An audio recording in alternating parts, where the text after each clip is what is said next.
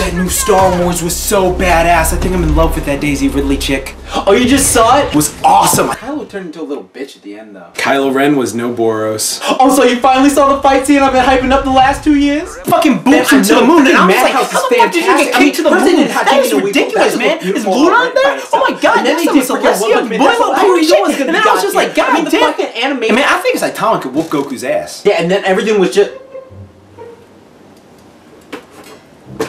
What? Bro, I've been thinking about it, and that serious strike he did was just god tier. We talked about this. Yeah, but you straight up did say you thought he would win. To be honest, guys, alright, I think he would whoop Goku's ass. Dude, the whole premise behind One Punch Man is just the anti-shonen by excellence. In regular shonen, the hero has to train consistently to get stronger and fight these incoming threats. Saitama's already trained to the point where he's so OP, the threats have to raise to his standards. The manga doesn't take itself too seriously unless it's with the other heroes. He's the main one who's so OP, it's like a joke for his strength. That's why he's called the One Punch Man, okay? They were making a parody of other heroes that take too long to fight the villains when he can do it in one punch. So when comparing him to anyone in the universe, of course he would fucking win with one punch. He's the One Punch Man. It's a meta ability. His ability is a joke by the creators. So you agree Goku would get stomped? I didn't say that. Kinda are. No, I'm not. Yep. Nope. Look, dude, if you read the manga and webcomic, we still don't know the limits of Saitama's power. He's fucked up all these badasses who the S-classes couldn't deal with. What makes you think that he has any limit to his power? Let me ask you this. How strong do you think Deep Seeking is? Since he was able to fuck up Genos, probably Hody Jones level. How about Beefcake? Probably Colossal Titanish. How about Lord Boros himself? Honestly, probably Vegeta during the Saiyan saga with Cell's regeneration. Now let me ask you this. If Goku was a full-powered Super Saiyan God, or hell, regular Super Saiyan, fighting Dragon Ball or early DBZ villains, do you think he'd break a sweat? No, not at all. What you getting at? Saitama's never even had a real challenge who's been impressive besides Boros or Garu. Do you think either of them could fuck with Goku?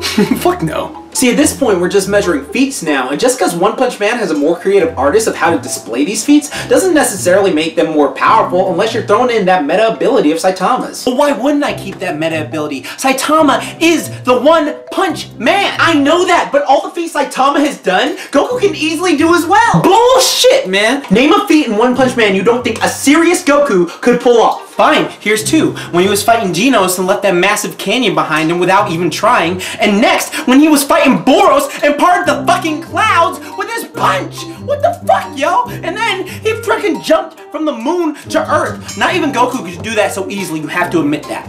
I'll give you that. I agree that I think that Saitama's more durable. But do you really think that Goku couldn't do that as well? Hell, in Dragon Ball, when he was fighting Nam and Tien, he jumped ridiculously high. And as an adult, he outclasses that. When he was fighting Vegeta, he was making canyons and shit. And when he fought Beerus, oh my god, you know what he nearly did? He nearly destroyed the fucking universe with 3 fucking punches! My god, DBZ is so inconsistent with their feats though. I mean, sometimes they can bench a fucking planet and move faster than the speed of light. Other times they can't lift a fucking rock or get to a destination in less than 10 seconds flat. It's ridiculous. That's another point. One Punch Man is made for teenagers and adults. DBZ is primarily for a younger audience, to be honest. Really? Like when Jiro ripped that dude's head off? Or when Cell absorbed that guy? Or hey, remember that time Majin Buu made the entire human race extinct? How about Prisoner legitimately rapes criminals?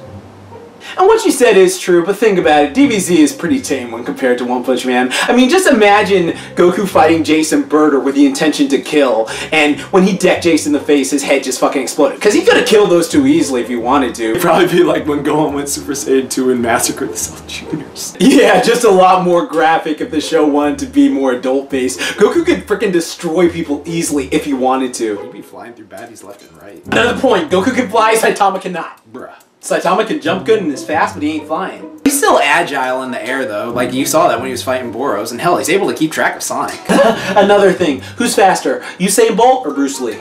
Running or fighting? Exactly, I feel most definitely at this point that Goku is faster in attacking. But that's not to say Saitama couldn't block or, you know, counter, but also Goku can teleport! Yeah, Goku's impressive, no lie, but do you honestly think that Goku could tank a full-powered hit from Saitama. Now with that, I don't think so, because Goku's not invincible. He's just a strategic martial artist who's only won 97% of the time because he's intelligent with his fighting.